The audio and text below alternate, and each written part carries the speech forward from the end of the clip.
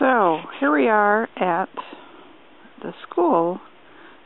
It's snowing and the sun is out. This is sort of the little side building. You can see by how deep or not deep, maybe you can't tell, that they've had to dig this snow out that's for this sort of semi-sidewalk. And then this part in the middle is all been plowed out, but this house in front of me is occupied by a Dutch couple, and this next big house is also occupied by a Dutch couple, and then there is the old schoolhouse. They're all painted Falloon red, of course. And then I'm going to walk over here and turn around and show you what the building that I'm in actually looks like. The picture that they took in the summer shows the building from kind of a different angle. And of course I'll come out here at night and light it up so you can see which room I'm on. I'm on the second floor. Actually, I didn't realize you go up to the third floor, but hey, anyway. So we're going to walk to town and check everything out, and snow is piled up taller than me, of course. Tracks along here, you can see where the cars and trucks and stuff have gone, and it's just basically, only plowed out a little bit. No such thing as primary, secondary, and third streets like we have in Buffalo.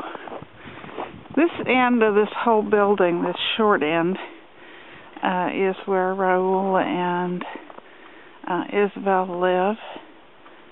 Lisbeth lives, I'm sorry. And the clock, of course, is stuck at 11:25. Fences here are pretty cool. I really like them. Oh, here comes a car. Fences are pretty cool. They're all sort of stacked there. There's like a double vertical, and then the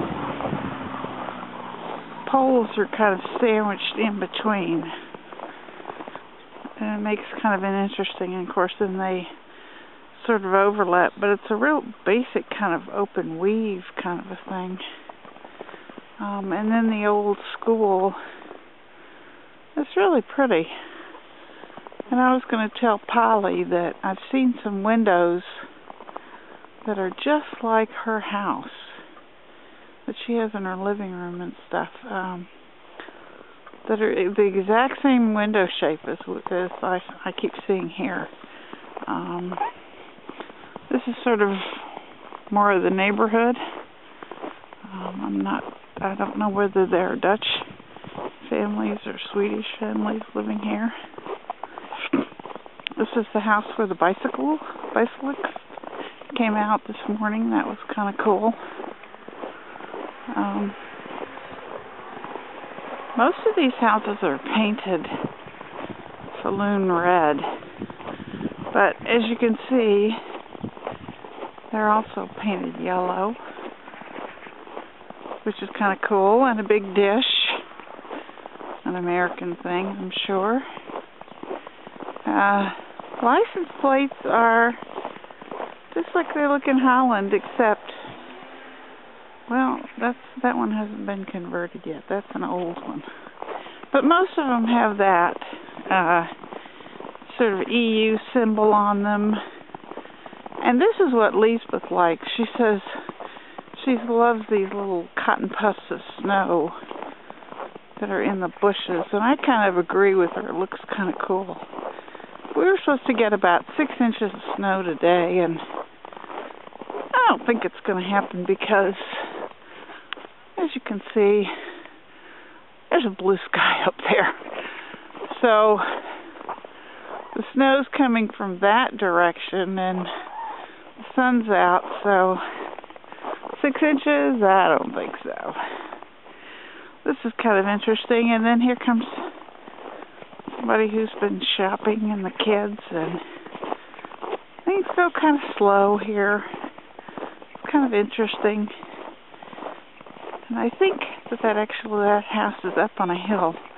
I can't imagine the snow's piled up that high. But kids really seem to love it here. They just get out and play in the snow, and everybody kind of walks around. But there's just not really any bikes. It would be kind of hard to have a bike here. But it is fun, so I'm going to resume back when I get on the main street, and I'll show you what the street signs look like. And we'll watch the kids go.